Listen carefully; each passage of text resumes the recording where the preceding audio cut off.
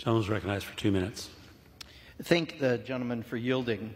I'm in disbelief over the ridiculously low spending levels proposed by the Republicans in the Agricultural Appropriations Bill. They slashed funding to 2001 levels, funding from over 20 years ago.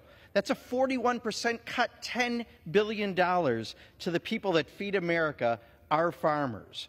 I don't see how any member of Congress who represents rural America can show this much disrespect to their constituents.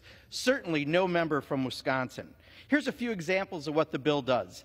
It zeroes out the Dairy Business Innovation Initiative completely, from $25 million to nothing. That's assistance for new and growing dairy businesses that want to get products like milk and specialty cheeses to market.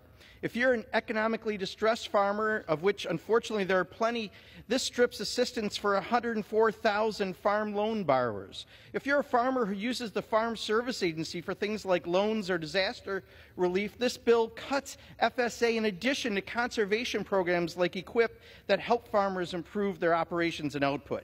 If you get energy assistance as a farmer, good luck with that. REAP fund will be cut by over $500 million, making your energy costs go up in rural America. And if you farm and supply food through international food programs, you're really out of luck because they cut it by $1.2 billion, a 69% cut.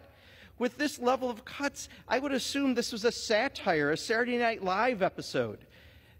But it's just another Tuesday night in the U.S. Congress where farmers apparently aren't valued by the House Republican majority. No one who claims to support rural America could write or vote for an agricultural funding bill this bad. No one. And I, for one, won't be supporting this kind of disrespect to the farmers in my district. I yield back.